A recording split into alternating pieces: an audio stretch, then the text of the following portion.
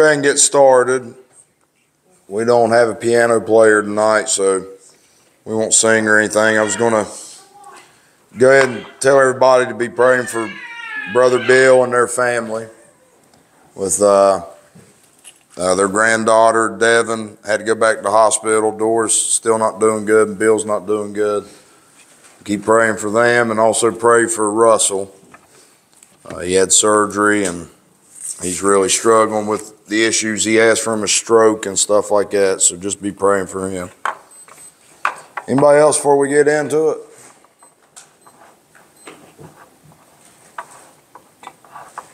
Let your request be made known unto God.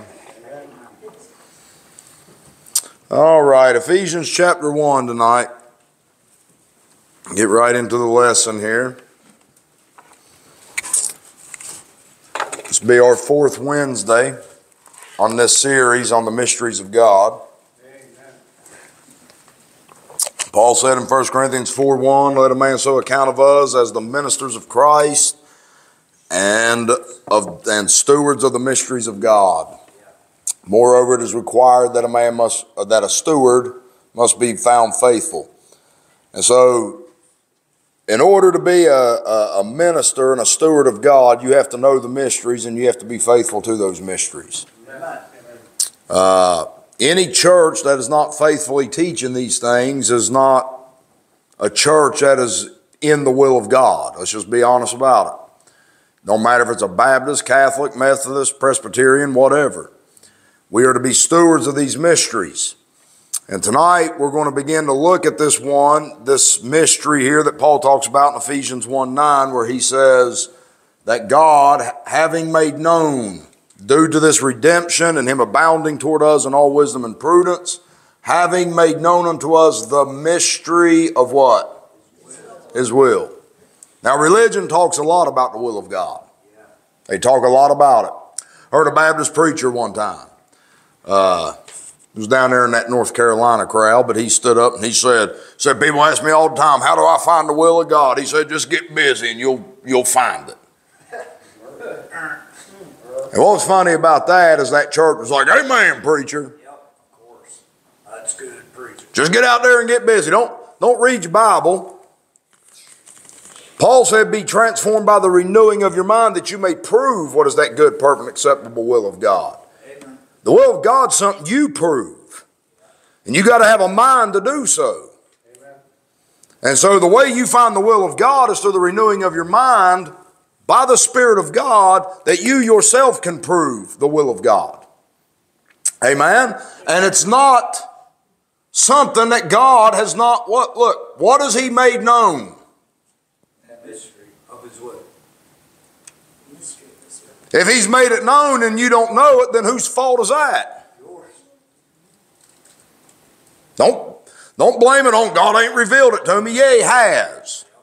You've just been taught to think it's out there somewhere other than where it's not. Or out there outside of the Word of God is where you're looking for it. God has made it known. Amen? And so we're going to begin looking at this mystery of his will because it's here, beginning right here in Ephesians chapter 1. The Spirit of God now begins to reveal to the church of this present time the purpose of the mystery. You've been taught some things about the mystery in Romans through Galatians. You've been taught some things about it. You were told there was a preaching of Christ according to the revelation of the mystery. You're getting ready to get knee deep in it. Getting ready to get up the eyeballs in the preaching of Christ according to the revelation of the mystery. Here the Spirit of God now begins to teach us the purpose of this mystery and our calling in the Lord Jesus Christ. Amen. A lot of people don't even know why they're in Christ. Gentiles don't know why they're in Christ. They think they're replacements for Israel and everything else. It's here where the Spirit of God begins to teach us these things. And so remember the first two mysteries that we looked at. Right? We've already looked at these two. Romans 11:25. I would not have you ignorant, brethren, concerning this mystery, that blindness in part has happened to Israel until the fullness of the Gentiles be come in.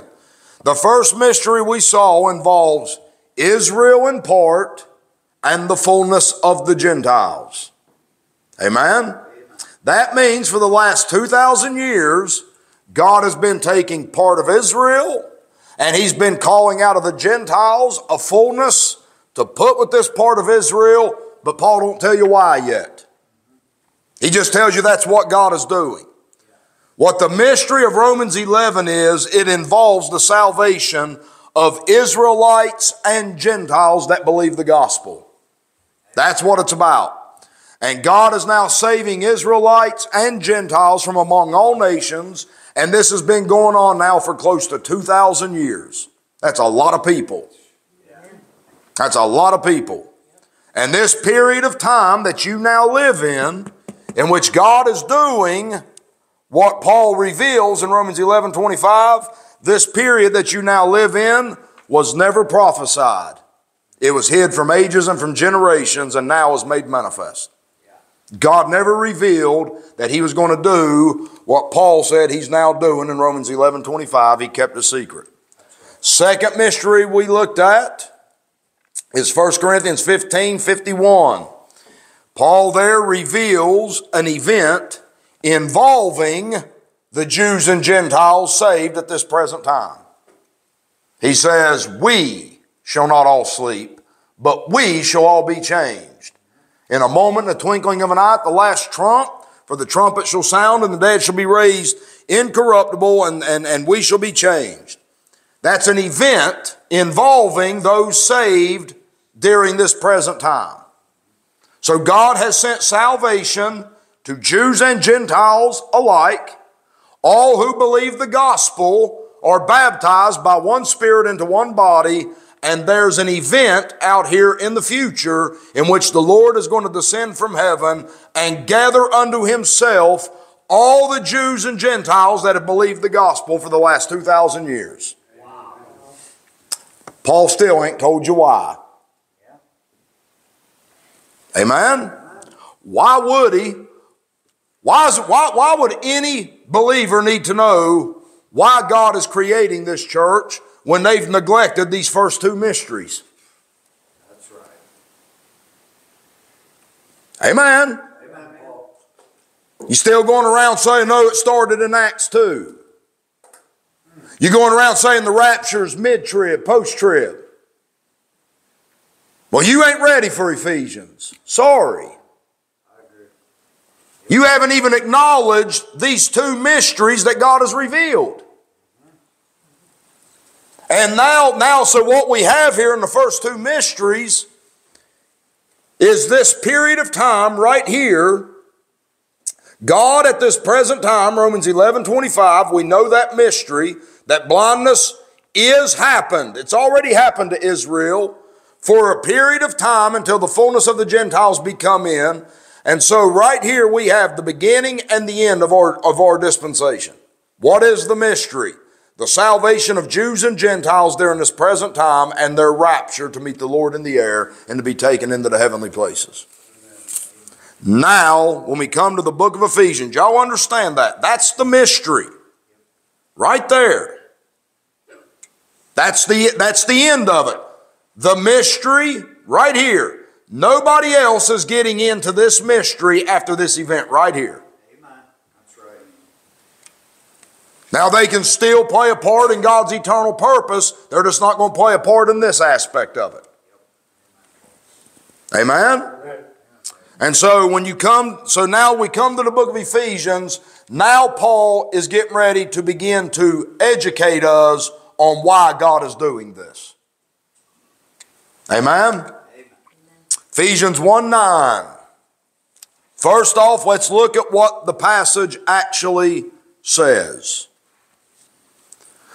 Having made known unto us the mystery of his will. Now to get the next word. According. Accord. Right, we talk about be of one accord. We talk about discord. Right?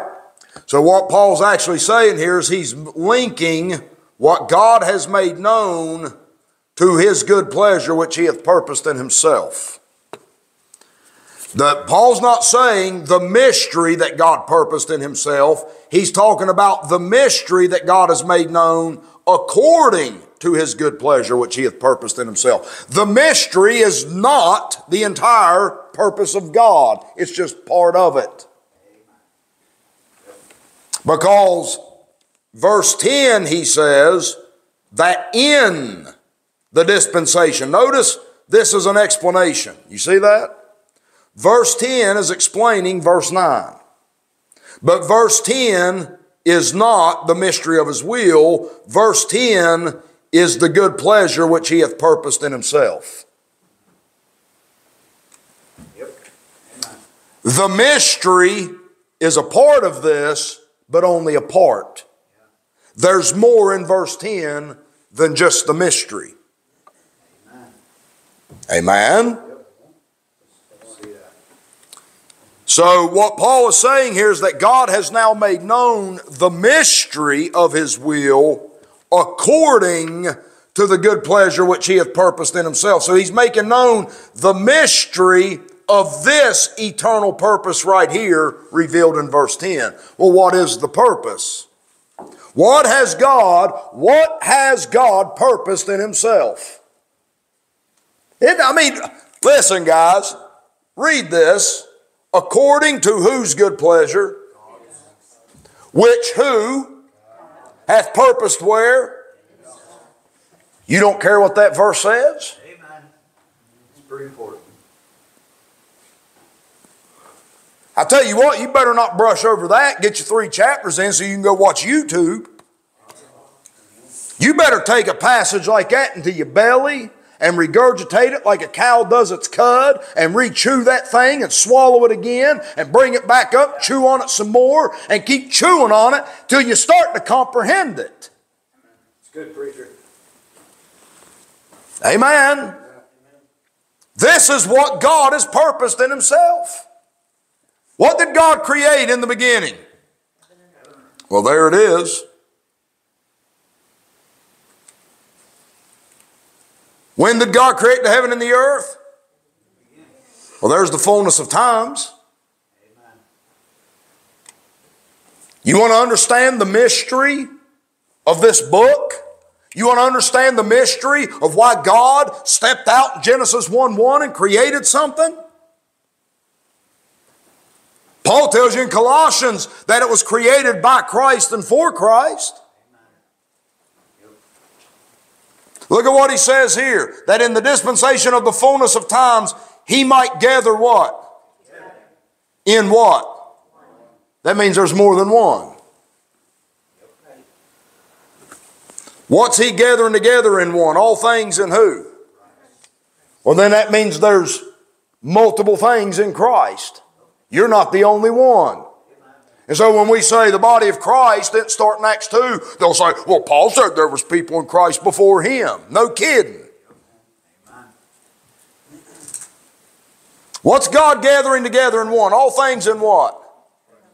Both. How many's there? 1 or 2? And these 2 are going to be gathered together in what? Which or where? That means there's a gathering of things in Christ in heaven and a gathering of things in Christ on earth. Amen. And in the fullness of times, God is going to gather together both of these into one. Amen. And you are the mystery of that purpose that he's now made known. Yeah. You are a part of this eternal purpose right here. But just a part of it. The mystery of his will. Look at what he says in Ephesians 3:11. How many purposes has God purposed in Christ? How many of y'all see there? According to what? So there's one purpose. Look over to Ephesians 3. I want you to see the structure of this, because it ties in with what we're talking about. Look at Ephesians 3:8. Notice the semicolon at the end of verse 8. So verse 8 and verse 9 is Paul explaining the twofold purpose of his ministry, which he just mentioned back in verse 7. Back in verse 7, Paul said, I was made a minister according to the gift of the grace of God given unto me by the effectual working of his power. Unto me, who am less than the least of all saints, is this grace given, that I should preach among the Gentiles the unsearchable riches of Christ. Paul is preaching to the Gentiles something that is unsearchable. That the Gentiles were chosen before the foundation of the world to inherit. How did the book begin?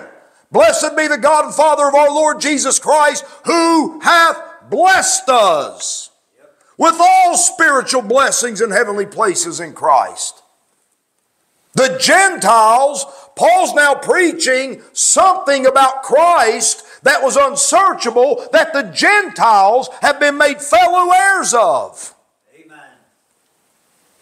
Not only that, semicolon, second part of the ministry, is to make all men see what is the fellowship of what? Mystery. Which hath been hid where? Who created what? Y'all understand this now? That when God created all things, there was a mystery hid in him when he created all things. And so you know what Paul's telling you there?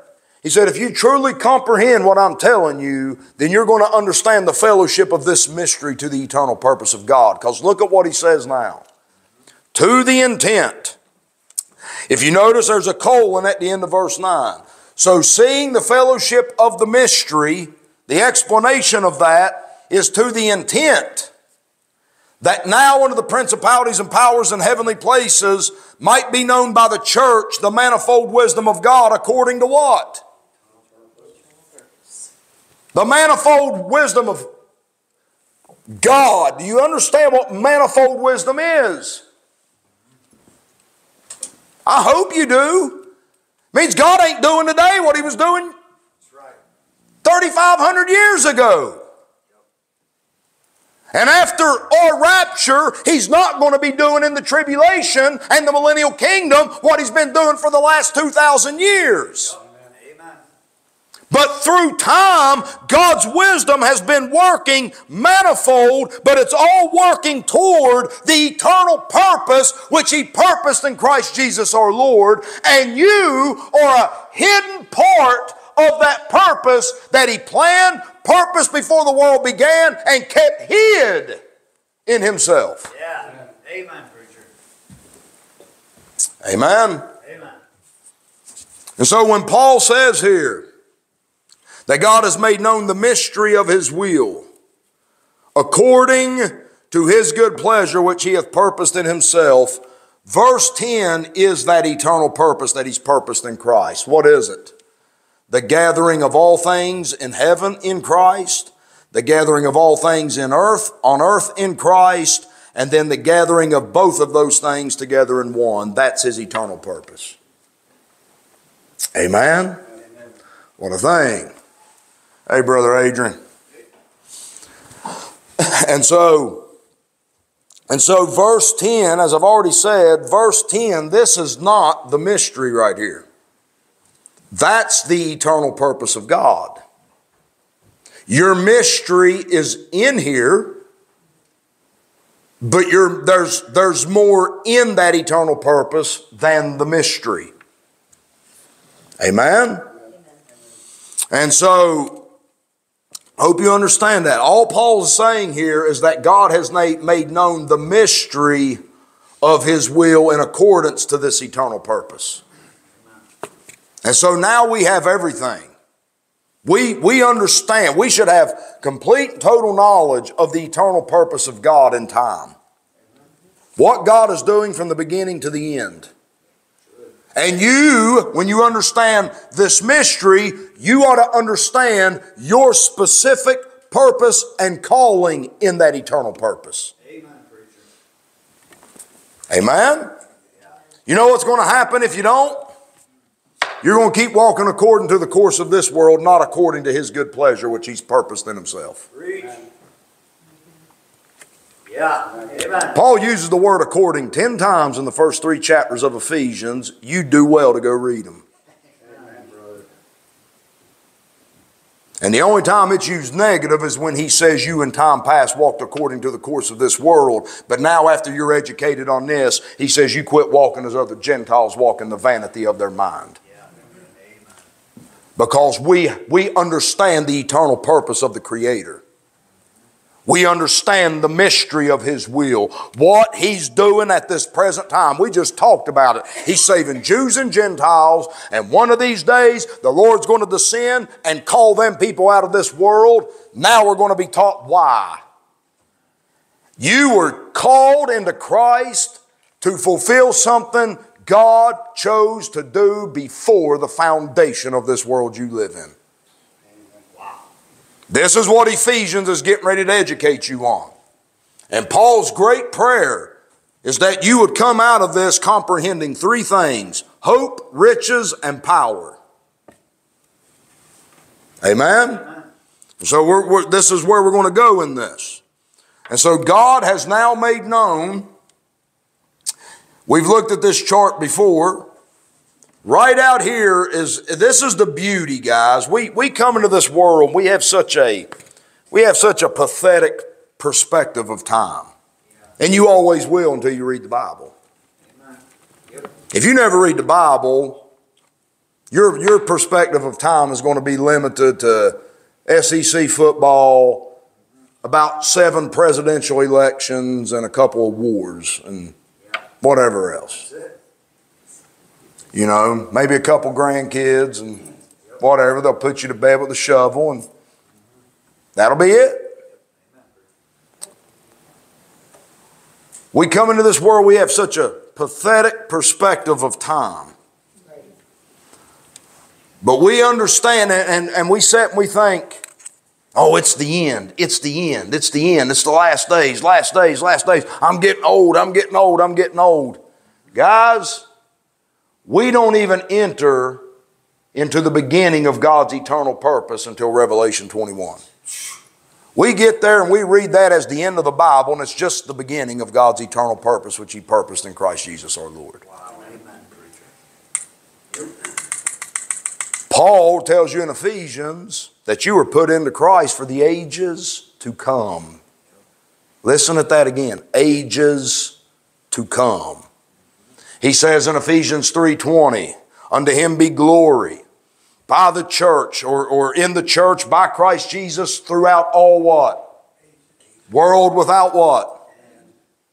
There it is. And so when we look at something like this, here's what I want you to comprehend.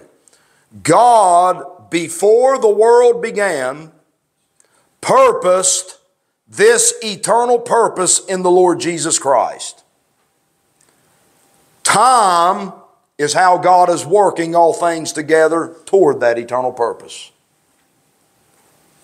This wisdom of God was ordained before the world and has been worked out by God through the fullness of times, plural. That's what we call His manifold wisdom. Understand that the wisdom of God had only purposed one eternal purpose.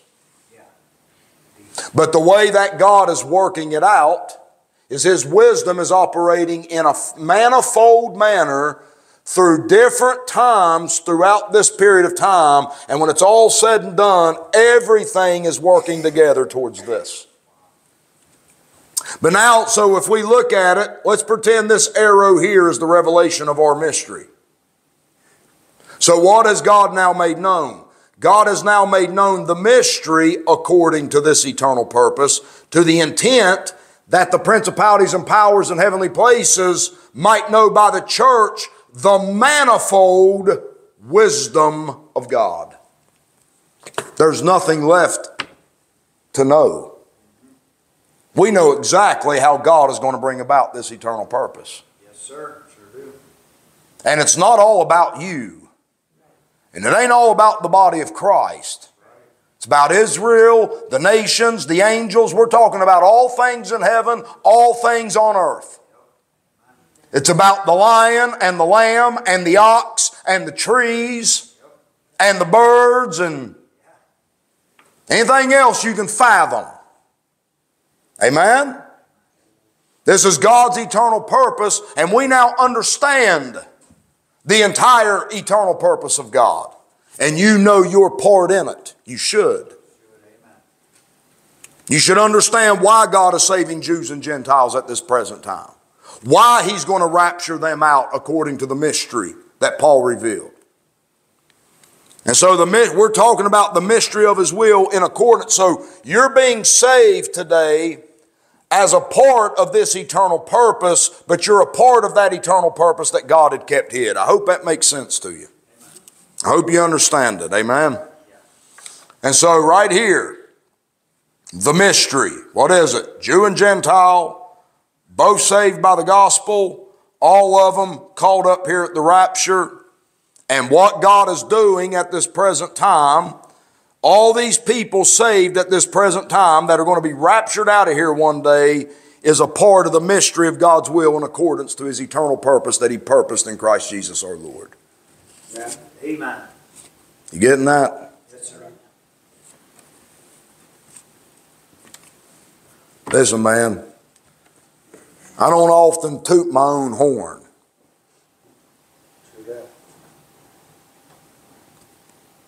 But this is a blessed church here.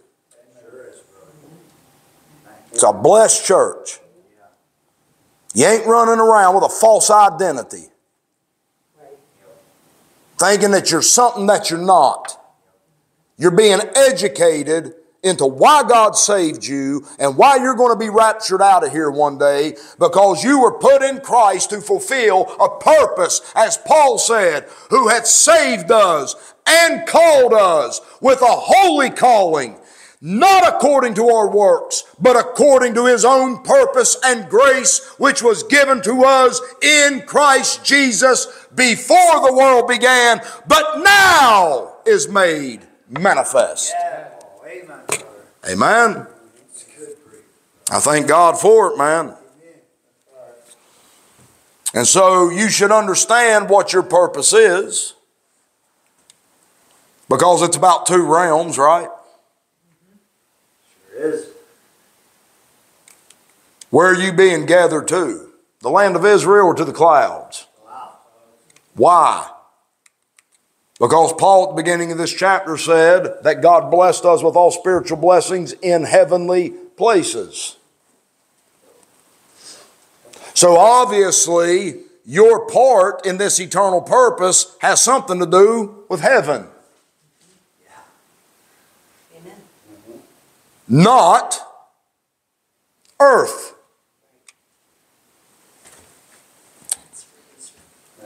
Should we understand it? Now, look at Ephesians chapter 1, because I want to point out some things here.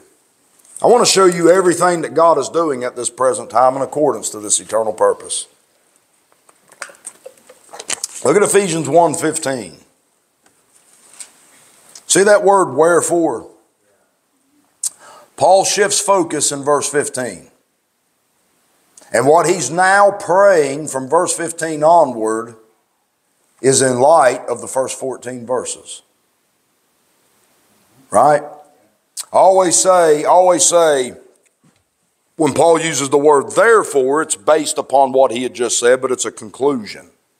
When he says wherefore, it's based upon what he just said, but it's not a conclusion. He said, we're going to go somewhere else with this now.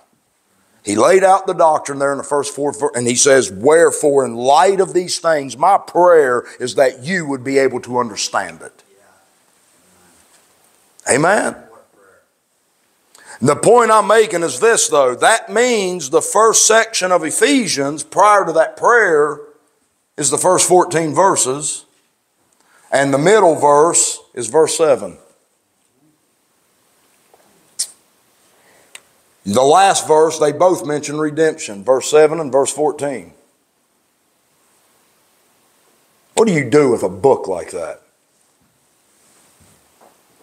In whom we have redemption through what? And then there's coming a day of the redemption of the purchased possession. This day right here.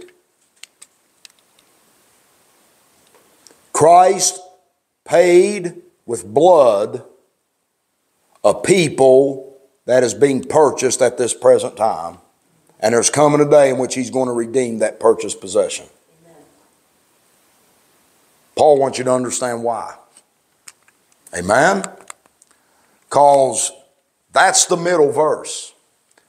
In whom we have redemption through his blood. You know what that means? That passage and the cross of the Lord Jesus Christ stands as the heart and middle verse of the revelation of this mystery. Amen.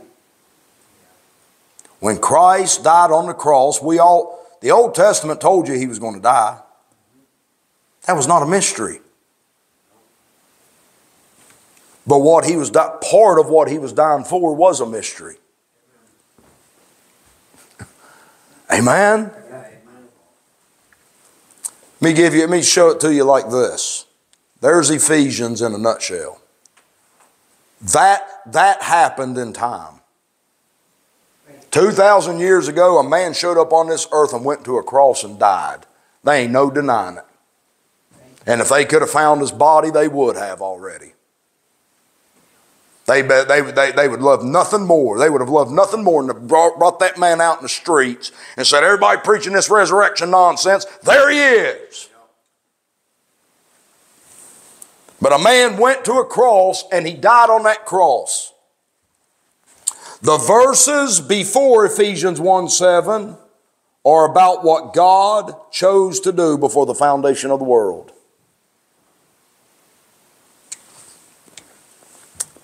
It's what God purposed back here, he kept hid. When Christ died on that cross, part of the reason he died on the cross was because of this back here. He ain't just dying for Israel. God had already chose Jew and Gentile and his son before the world even began. Yep. Amen, preacher.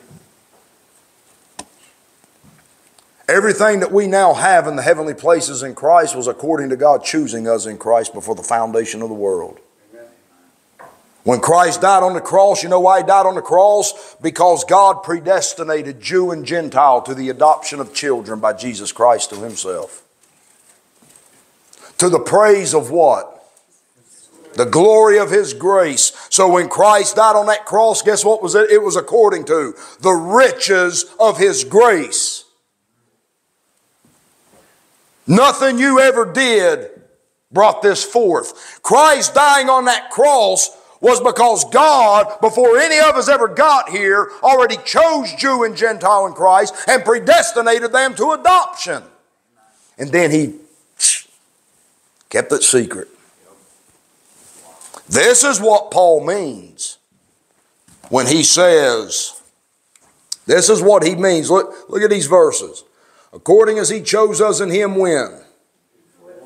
That we should be holy and without blame before him in love, having predestinated us unto what? According to the good pleasure of his what? That has nothing to do with Israel.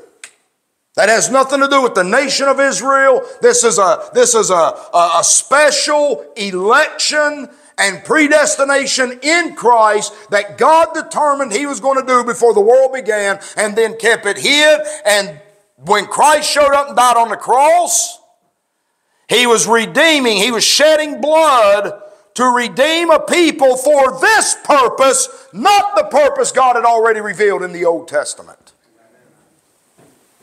And it's that thing right there that Christ is dying for, that none of the princes of this world knew, for had they known it, they would not have crucified the Lord of glory. It's that. Amen? Y'all understanding this? And so when you look at Ephesians, the first chapter, Ephesians 1:7 is the middle passage. Before that verse, you have what God purposed in himself before the world began. And after that verse, you have Paul telling you he's made it known. Amen? And in verse 10, so you go from before the foundation of the world, dispensation of the fullness of times. In 7 verses, You getting it? When were we chosen in Christ? What did God keep hid? The mystery. What has God made known? The mystery of His will according to what? According to this eternal purpose in Christ, right? And so when God chose you in Christ back here, He chose you in Christ for this eternal purpose here. He kept it hid, now He's made it known. And it's not okay. You can sit around and be like, well, it's not okay for people purchased with blood to be ignorant as to why they were purchased with blood.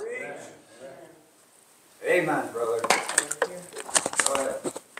I love what Dr. Ruckman said one time. He was talking about, I love this story, man. He was stopped at a gas station one night, and there was a bunch of these hippie Christians out and about, and this girl walked up to him, and she said, you a Christian? He said, yeah. And he told her when he got saved. She said, have you ever spoken in tongues? And Ruckman just started dancing there and acting like he was speaking in tongues. He said that girl stepped back and started clapping. Oh, he's got it, he's got it. Ruckman said, it's a dishonor to God for a Christian to be that stupid. Amen. Wow. Think about what I just said. Stupidity is unbecoming of a saint of God. I would not have you ignorant. I would not have you ignorant.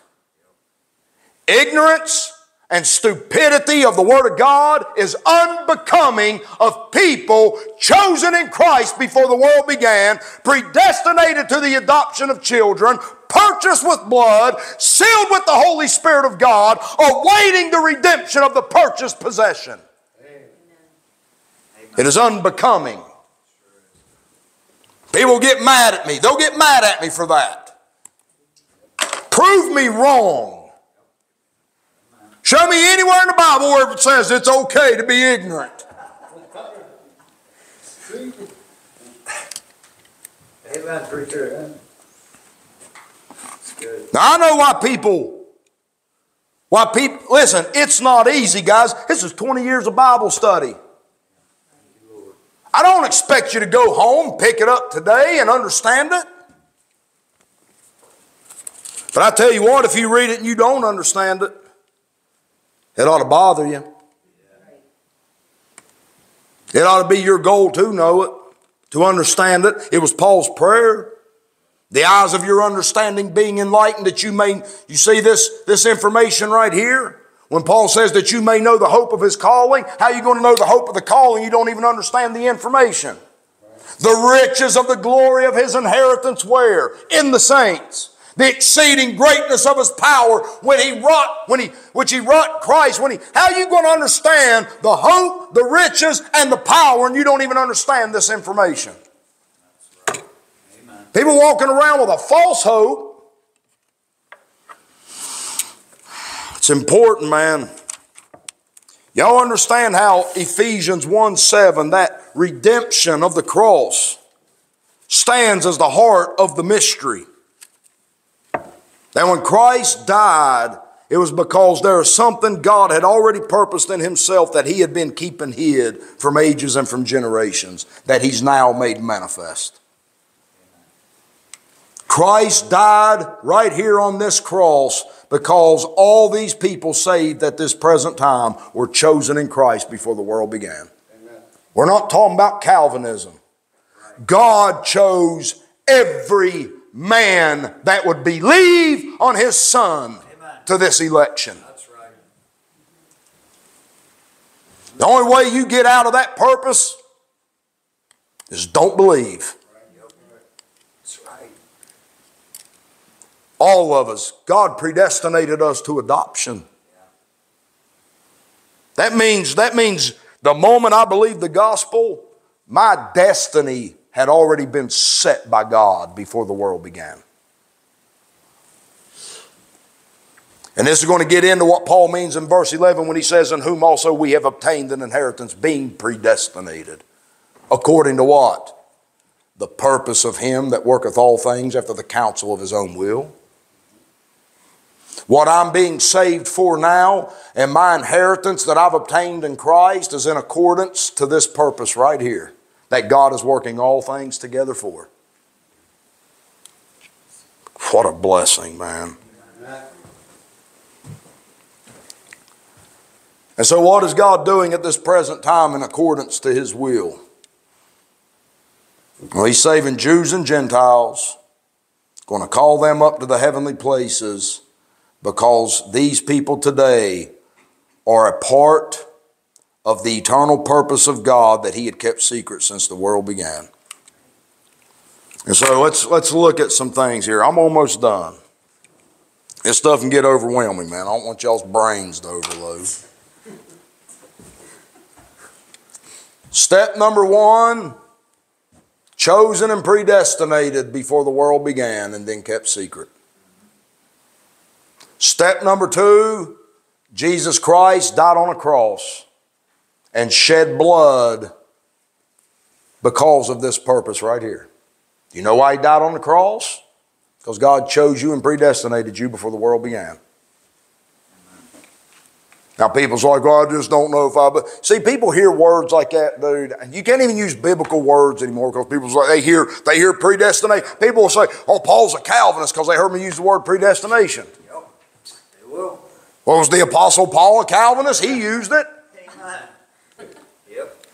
John Calvin was a lunatic. But I'm telling you right now, if Jesus Christ died before you were born, it means nothing you did caused it. Right, yeah. Then why did he die? Obviously because sometime before that, God had already chosen and predestinated something. That's Paul's whole point in Romans 9. Jacob and Esau, both in the womb. The elder shall serve the younger. Based upon what?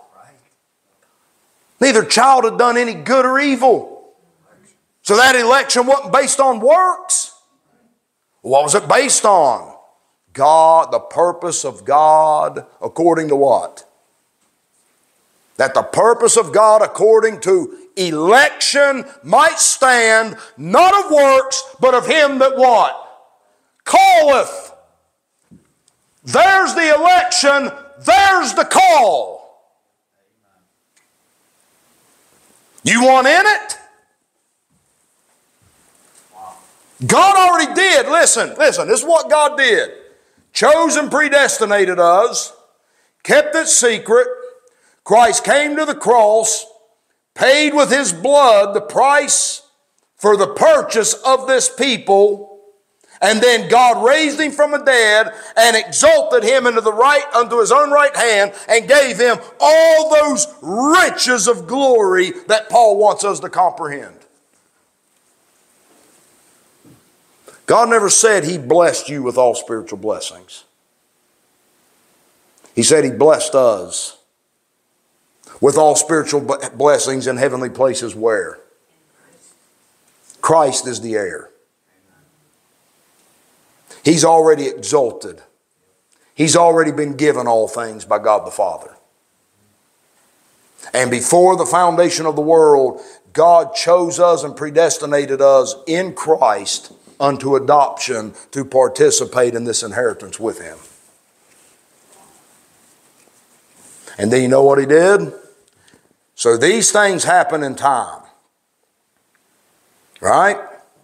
That happened before the foundation of the world. Now all this happened in time. Christ died on a cross, was raised from the dead and exalted to the right hand of the Father. Then you know what happened?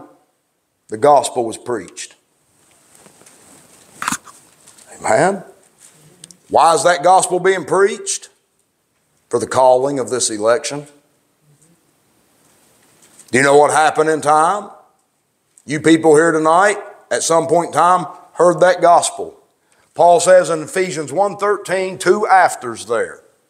In whom you also trusted after that you heard the word of truth. the gospel of your salvation, in whom also after that ye believed, you were sealed. So at some point in time, you heard the gospel, and after hearing it, you believed. And after you believed, ye were sealed with that Holy Spirit of promise.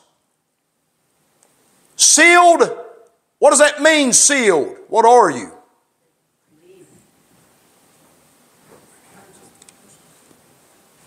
That means God. You say, what is my seal though? Guys, quit thinking of the seal of God as like this little ghost that comes upon you, makes you feel something. The seal, after you believe, the seal of God is the Holy Spirit of promise.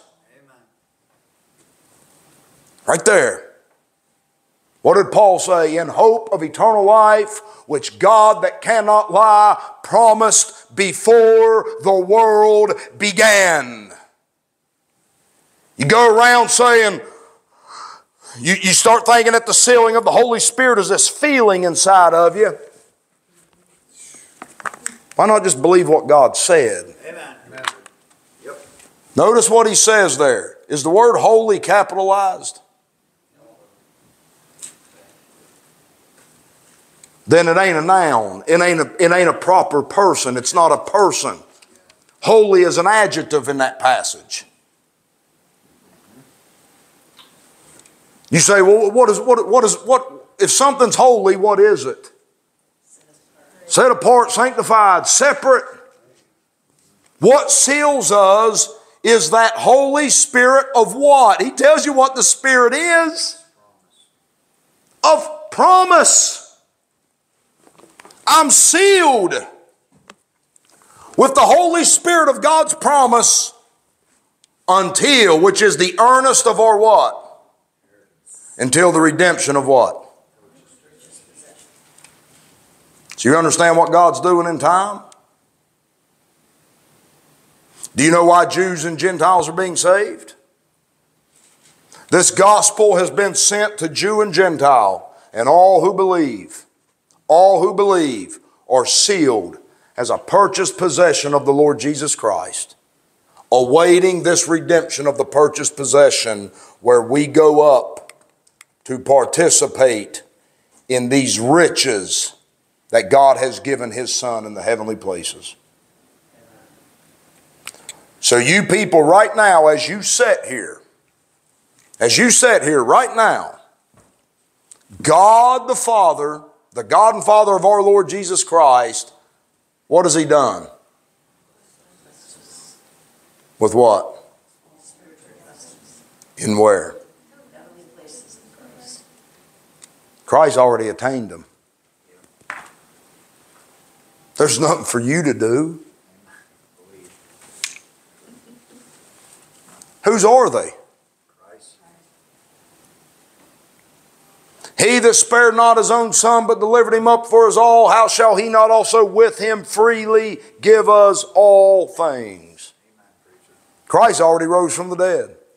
He's already exalted and seated at the right hand of God. God has already put all things under His feet. God has, He didn't say who will bless us, who hath blessed us where? In Christ.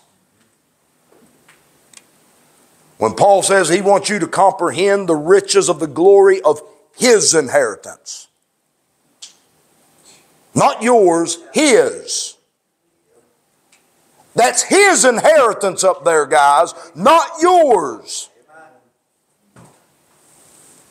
God gave it to Jesus Christ.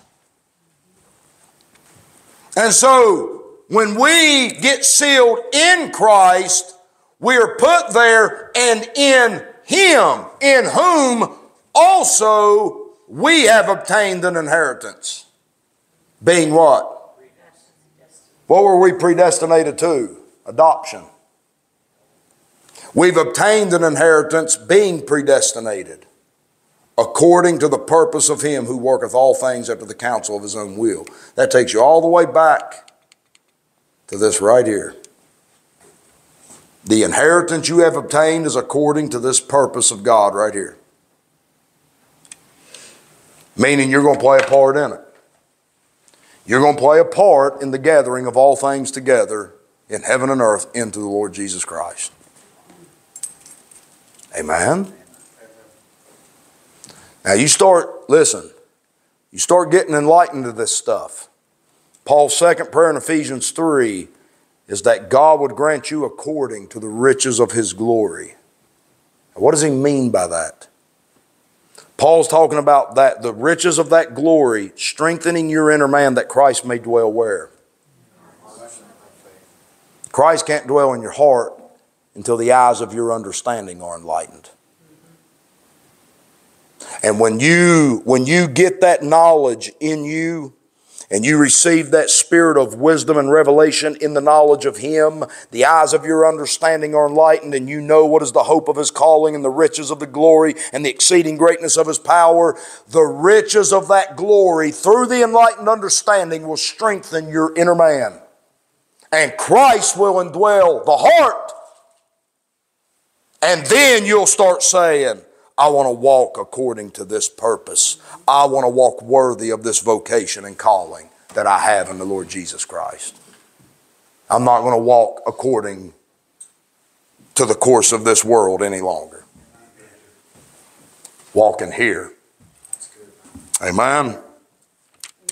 So Christ died, was buried, rose again, exalted to the right hand of God, where God blessed Him. God put all things under His feet, and then He sent this gospel out to Jews and Gentiles. Amen? Sent this gospel to Jews and Gentiles so that they could receive this inheritance that God predestinated us for in Jesus Christ as His children. Amen. And when you go up here, you're going up here to meet the Lord in the air. Why are we going up? To be the body of Christ in the heavenly places. To be His fullness that filleth all in all. That's why we're going up there. You're not going to get the whole thing. All these people running around, you know how people think when they say, God's blessed me with all spiritual blessings. Did He? Think a little highly of yourself, don't you?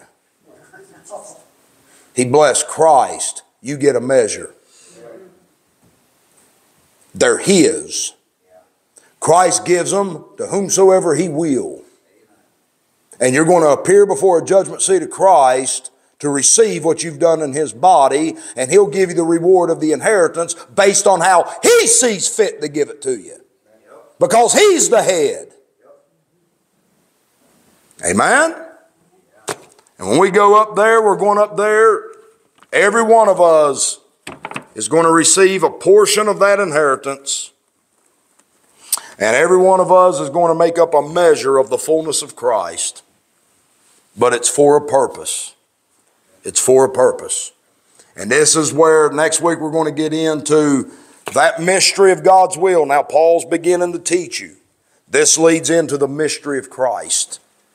This mystery of God's will leads into the mystery of Christ. The mystery of Christ is the creation of a new creature in the heavenly realm called the church, which is His body. And then this is going to lead to the great mystery of Ephesians 5, where every member of that body, through knowing the love of Christ, passeth knowledge. The way the church and the head, the way the body and the head become one, is through the love of the head and the submission of the body. That's the great mystery.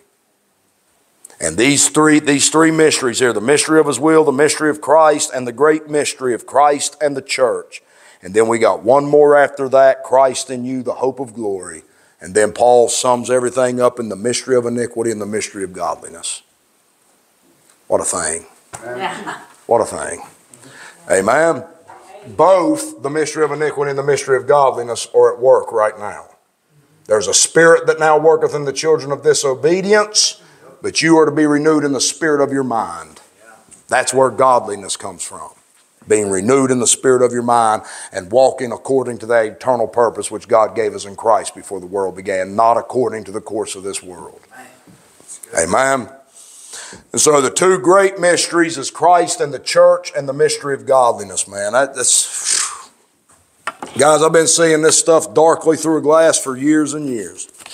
I was talking to Brother Michael Lloyd last night, and we get all excited about this, man. We get giddy like little high school girls, you know. Me and Brother Lloyd was talking. I called him after I was looking at this stuff, and I said, hop on Zoom with me real quick. He hopped on Zoom, and I was showing him these charts and stuff, and I said, Brother Lloyd, I said, I've been seeing darkly through a glass. I said, and I just keep coming. All these things just come into greater focus. That's the evidence of God's Spirit.